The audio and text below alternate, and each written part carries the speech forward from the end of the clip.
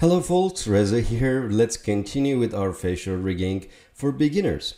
In this video, we are going to focus on the hair geometry and the tongue geometry.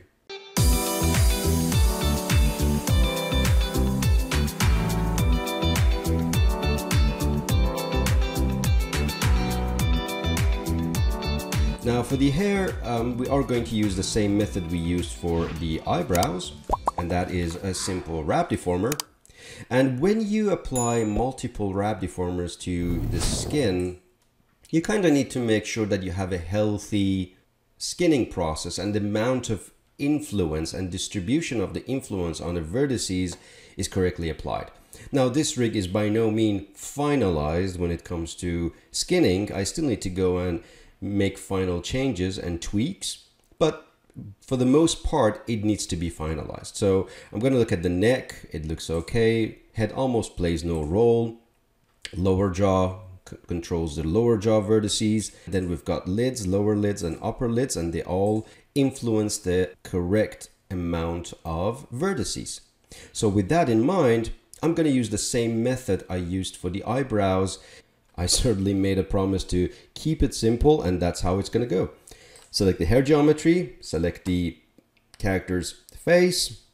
Of course, wrap is categorized as a deformer, so we're going to go to a deformer, menu, wrap, option box, and I don't need to change anything. If I go ahead and reset, the only thing we changed was volume to surface, and that should do the trick for us. So if I select the controller and press R, you can see it follows beautifully. The good thing about wrap deformer is you don't need to worry about areas like this. So if I go and kind of turn the head to the extreme, you can see the deformation takes place with no stretching. Everything follows beautifully. There is no object poking out. Very effective, very fun, very easy to follow. Fantastic. Well, that was quick.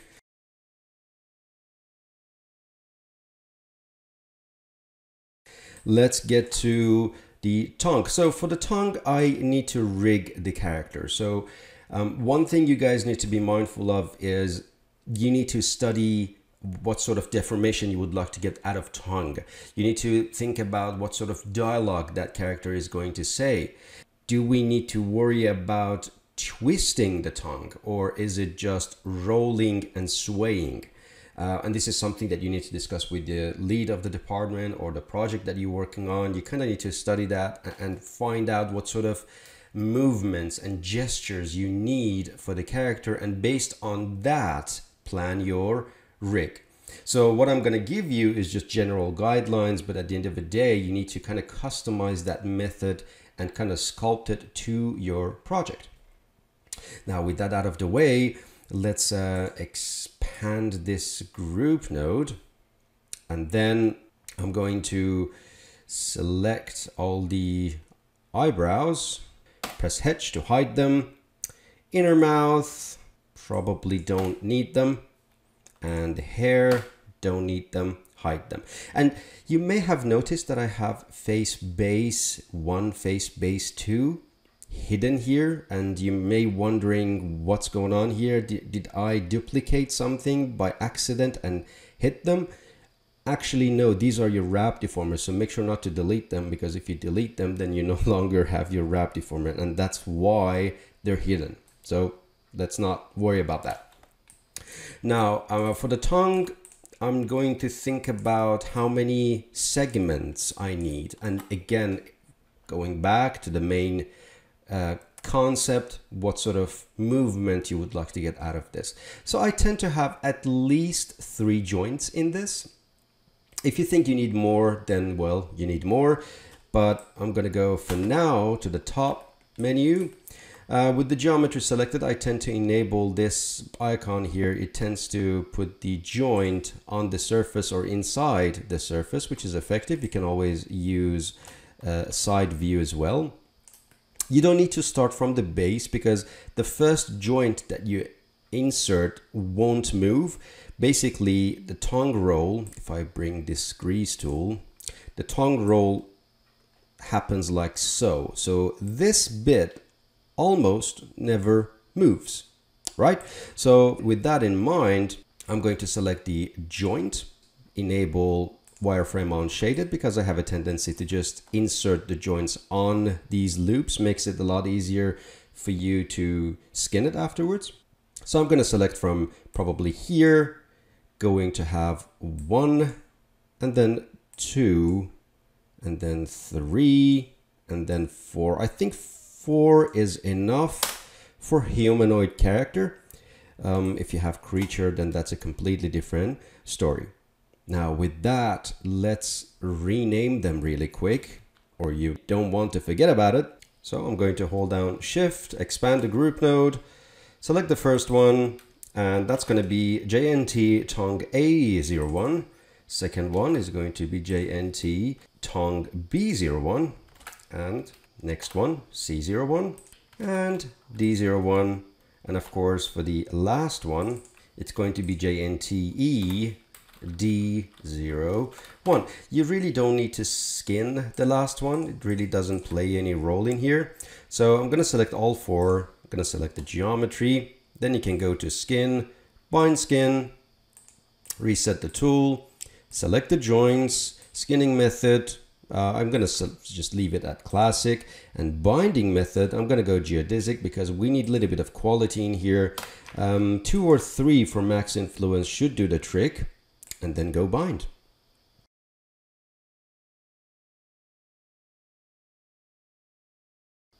Now from this point onward, you should know what to do. It's all a matter of spending the time and fixing the influence. So I usually select the hard brush. I go in here, value of 1, and let's see what we're dealing with. We've got D, we've got C, and B and A. You can see everything is sort of all over the place. So you can always go to top menu. I find this actually quite effective. Lower the size of your brush, holding down B to the left and to the right, and sort of add influence. That's all there is to it.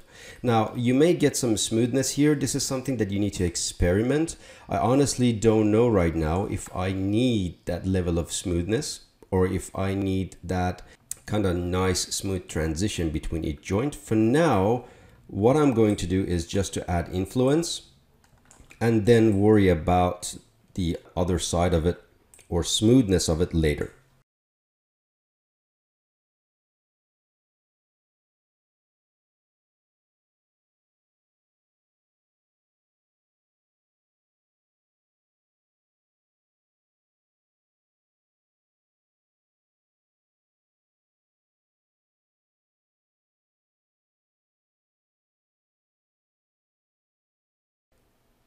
All right, so without adding any smoothness to the middle joints, I'm just going to select the first joint, and you can see the deformation I'm getting is okay. I mean, it's not too bad. It could be better, especially around some of these areas. You can always go and fix it, especially if you have a close-up shot, then it's going to be super obvious. For this one, definitely I need a little bit of smoothness. Why? Because if I rotate it in x-axis, you can see because everything is so linear, then I'm getting a little bit of rigidity around these guys. So it kind of collapses. So that's the part that you need to spend the time, press, then go in here and keyframe it. So we get something like that. If I go in here and select these points on the side, some of these points like so, best tool to use is hammer weight tool. So with that, I'm going to go to skin, hammer skin weight, and instantly you get a good result. So these are the sort of aftercare situation that you need to be mindful of. Spend the time and see if you can finesse and tweak the situation. I can go to hammer skin and get the job done. So these type of effects, these type of deformation, and it really doesn't take much time. It's a very simple geometry, so it's not going to take any of your time, but it is important to polish the amount of influence and make sure what you have works for you. Obviously, ideally, if you want to, you can always zero out the orientation of your end joint. We didn't even skin it, so it's not really that important. Now, with that out of the way, let's think about what sort of deformation we need. Now, ideally, you would like to put in place some controllers. You want to have an interface on the side, and that interface is going to control the movement of the tongue. But again, going back to facial rigging for beginners, we tend to keep things simple. And what I mean by saying simple is custom attributes. They're fairly effective, easy to create, and the link between the movement and a custom attribute is actually fairly straightforward. So let's get to it.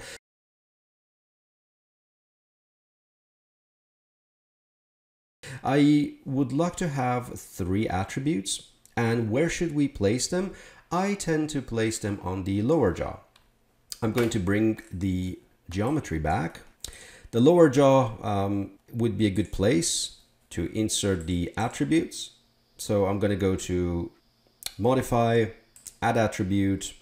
You can name the movements, for example, say roll or sway, but for simplicity's sake, I'm just going to give these attributes X, Y, and Z, so we know how to tie them when it comes to linking the movement of the joints to the custom attributes. So tongue X, and then I'm going to go tongue Y, and then tongue Z, which is probably the most important one. When the character wants to say L, then that would be the one that you use. With that, I'm going to go OK. So you can see I have 3 attributes. If you would like to have like a separator, you can certainly do that. You can have a displayable attribute to separate the two. So it's not going to be too difficult to distinguish. But again, that's fine. Now with that, I'm going to hide the geometry again, so I can select the bones. Now we go to Windows, General Attribute, and the tool that we're going to use is Connection Editor. Very straightforward, this one. So select the controller, reload to the left, so you have access to these 3. And then you select the joints and reload them to the right. Now we don't care about movement or scale. All we care about is rotation. So rotate X goes to rotate X, simple as that. Tongue Y goes to rotate Y, and tongue Z goes to rotate Z. Done. You can see they're connected.